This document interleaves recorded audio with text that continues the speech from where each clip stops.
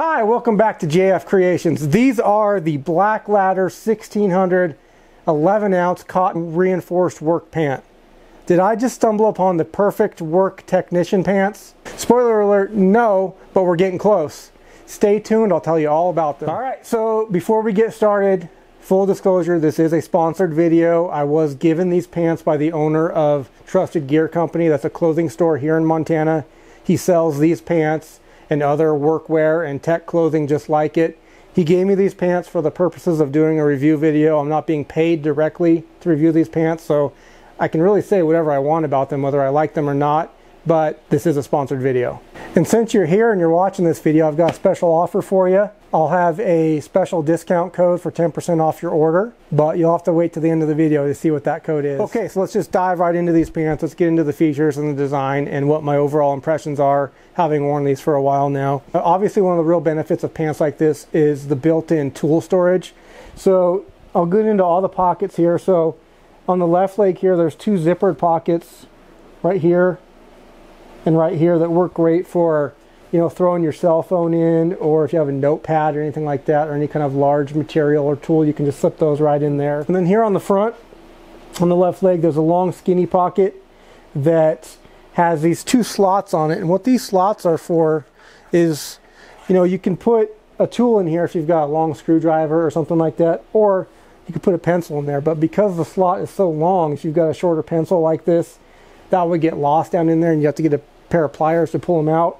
But what they've done is they put two individual slit marks there for different length pencils. So if you've got a real short pencil, you can just stick it in there and you won't lose the pencil in the pocket.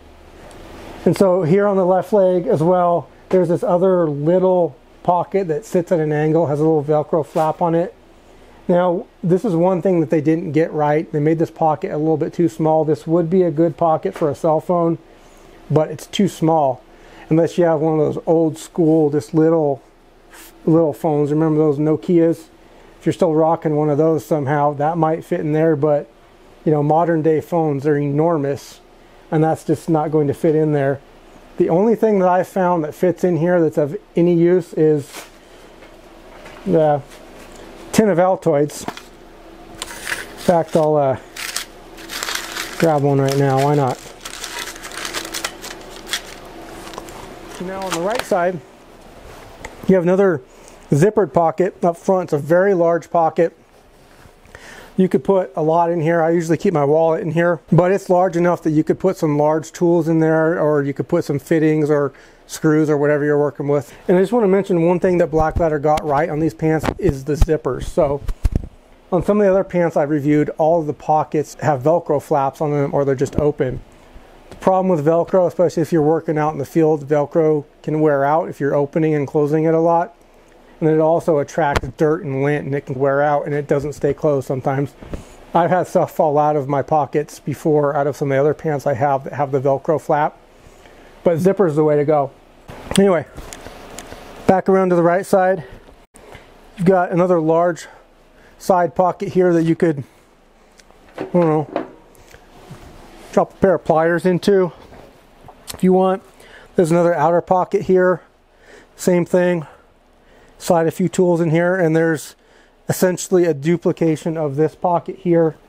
On this side you could put another screwdriver, has the pencil slots. Another thing that they got right is a hammer loop. So they added a hammer loop here. Not all the work pants I've found have a hammer loop, and I don't know why. Hammer's a pretty common tool on a job site, so they got that right there. Now, one of the great things about these pants in general, and not all work pants like these have these, but these do, is these pull-out tool pouches. So on the right side here, there's a larger pocket again. You can put fittings or larger tools in there. There's a couple smaller pockets, similar on the other side, but it's just two larger pockets. You can slide, you know, slide a pair of pliers, screwdriver. And on both sides they have these tool loops, which are very handy. You could put additional tools there. If you had a pair of pliers, you could let them hang like that if you want. So they've really thought these pockets out very well. So one downside to these tool pouches, and I'm finding this on a lot of these European work pants, is these pouches are just a little too small overall. So I can barely get my hand in here. So if I had a bunch of fittings in here, I was trying to dig through them, it would be hard to pick out what I needed. They should just make these a little bit bigger. But one thing Blåkläder did get right on these pants with the tool pouches is how you store them away. So all these pants that have these types of pouches on them, they're designed for if you don't want the pouches out, if you don't have any tools on you at the time, you just stuff them into the pocket. And then at that point, they essentially look like a regular pant. But the problem with that is if you want to use your pocket, put your hands in it or drop your cell phone in it, you've got this pouch in the way that's kind of annoying. But what Blåkläder did instead of stuffing them down into the pocket, they have this slit right here that you just stuff the pocket down into, slides into your pants there. But there you go. So those completely disappear and you have full access to your regular pant pockets. All right, let's check out the back side. There's not much going on back there. There's two just regular open pockets back here.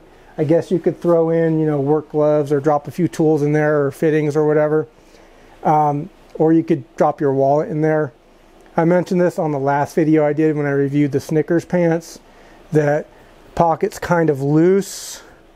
You know, if you're crawling around, you've got your wallet or something valuable back there, could fall out. The next feature of these pants I don't find all that useful. I'm not even sure what the point of it is, but they added it on there. Maybe depending on the type of work that you do or the way you wear your pants, you might find it beneficial, but I don't. The cuffs at the bottom have a drawstring on them, so you can tighten that up if you want. I'm not sure what the point of that is, but I'll show you that anyway. So they have a little drawstring here, so you could tighten that up for whatever reason. I don't know. I don't know what that's for. Maybe if you know why that drawstring is on there, you can leave a comment down below and educate the rest of us. Yeah, I don't get it, but it's there for you if you want. Well, maybe if you wanted to go full sheepdog and do that whole military look, maybe you could do that. Tuck the bottom of your pants into your boot.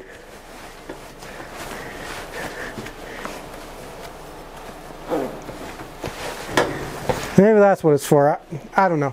Okay, and now for my favorite feature of all when it comes to pants like this, and that's the built-in knee pads. Being able to protect your knees throughout the day is really important if you want to stay in the trades for a while. But usually on pants like this, I found that they put the knee pad pouch way too low, and they're almost like shin guards for soccer. They're just hanging way down there. You kneel down, you got to hitch your pants way up just to get them to land on your knees. Not with these. They've got them pretty much in the right spot. However, they did screw up on one design feature when it comes to the knee pad pouches. For some reason, they decided that it would be better to have the knee pads load up from the bottom, which is a little tricky, and I did a whole video on how to do that properly. Link is up here somewhere if you want to click on that if you get these pants and you're struggling with loading the knee pads or their knee pads are falling out on you. So the material is a kind of a heavy cotton material. It almost feels like canvas. It's real tough. Some of the other pants that I've reviewed are more of a light material. It's a little stretchy. And some of those also have individual panels in certain areas that are very stretchy that make those pants a little bit more comfortable and a little more agile for when you're moving around, squatting and kneeling. But even with the lack of stretch material, I guess just from the design of these pants or the cut, it's not an issue. I haven't had any bunching problems or anything like that. Plus, since they're a little bit thicker cotton material and it's the middle of winter in Montana, that's actually a benefit right now. It's helping keep me a little bit warmer when I have to go outside and do work when it's 20 below. So one thing that I've been told about these is they are super tough, and I'm finding that to be true too. I was told that a lot of the seams are triple stitched. I don't know what that actually means because I don't know much about sewing. I'm not a seamstress, but I'm told that makes the seams incredibly strong and incredibly resistant to tearing or ripping apart. In fact, I think there's a little video here that will show just how tough these seams are. Let's take a look.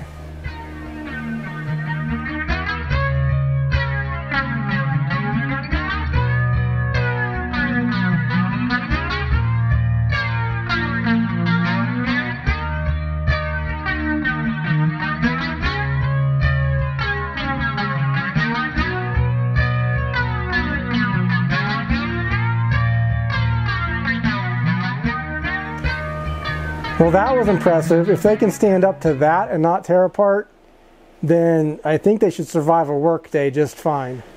So what about comfort, fit, design, all that? You're going to be wearing these 8, 10, 12, 14 hours a day, however long you work in a day. You want them to be comfortable, you want them to be useful. So in my opinion, I think on this design, on this pant, they struck that balance between comfort, fit, and utility pretty much perfect.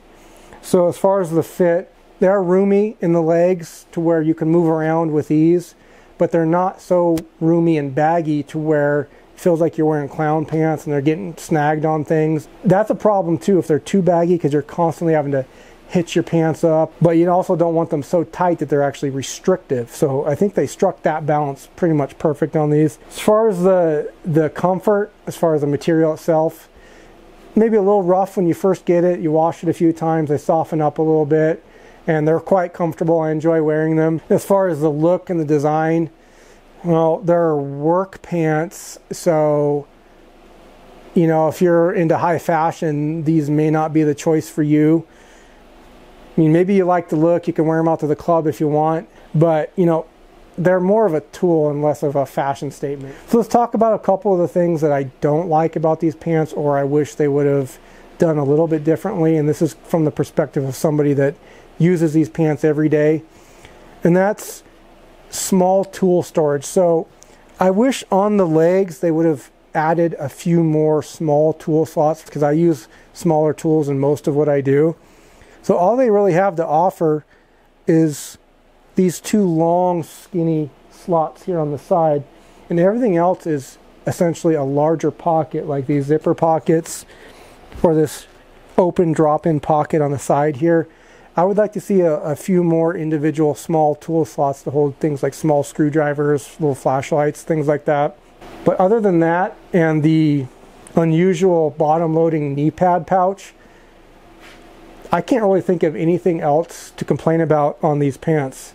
They got just about everything right on these. These are the closest to perfect that I've found so far. So the next thing you may be asking yourself is cost. You know, how much do pants like this cost? So let's check that out. I'll pull up these pants on Trusted Gear Company's website, see how much he's selling them for. $129.95 a pair for this style. He does offer 4 interest-free installments of $32.48 with shop pay, so that's an option for you too. When it comes to workwear, you get what you pay for. I do have some cheaper ones that I've bought before, and they are nowhere near the quality of these, of course. The way I look at it, these are tools. These aren't pants. They're actually tools. They help me perform my job. So that's one way I'm able to justify the slightly higher cost of pants like these. So what's the bottom line? Do I recommend these pants? Should you get a pair if you're in the market for a pair of work pants? The answer is obviously yes. So if you're thinking you want to try a pair of these pants or check out some of the other things that Trusted Gear Co. has to offer, there are affiliate links in the description below. They'll take you right to his website. I'll have these pants linked up right there. If you decide you want to buy these or buy something else at a store, you can use code JF Creations at checkout for 10% off your order. And order yourself a pair of Blåkläders, put them to the test, and get to work.